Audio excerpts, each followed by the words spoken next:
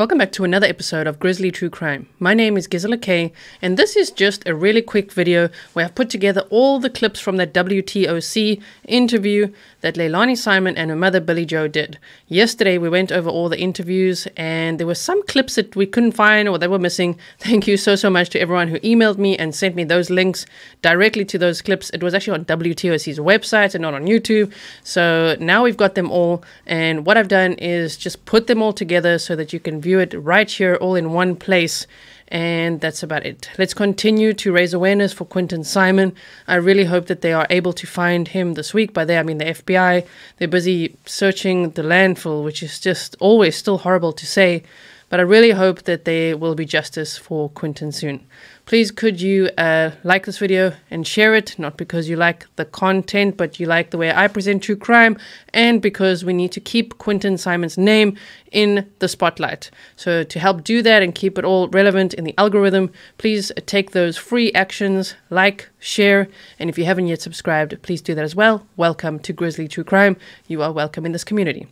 So I will see you again very soon. I just wanted to follow up on what I said yesterday. If I did find all these clips, I would put it all together for you. So here it is. Thank you so much. I need everybody to help. Everybody that knows anything. Everybody.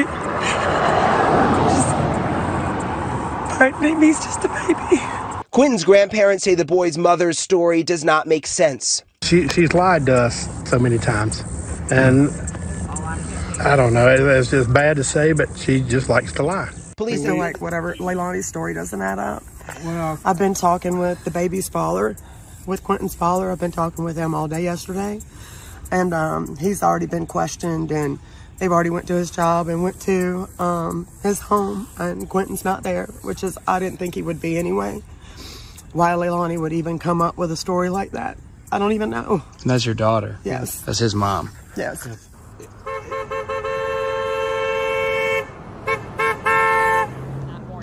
My kids woke up to me screaming, "Where's Quinton?" and running through the house.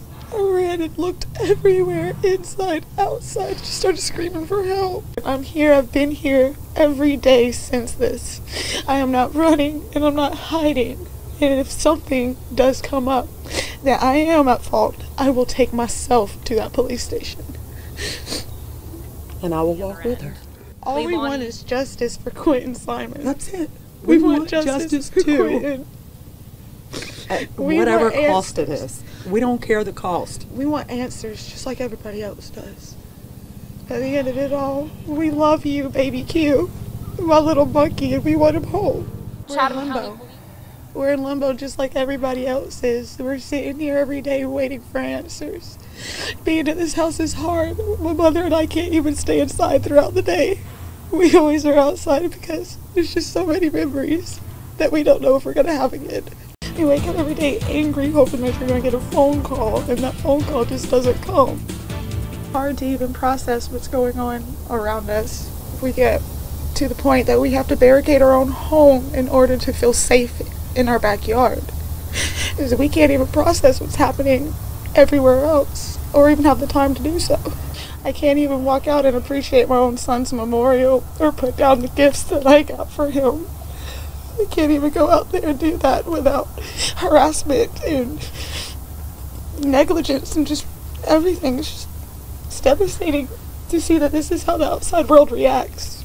Every day that goes by is less tears and more anger, not knowing what's happening, if that's even understandable.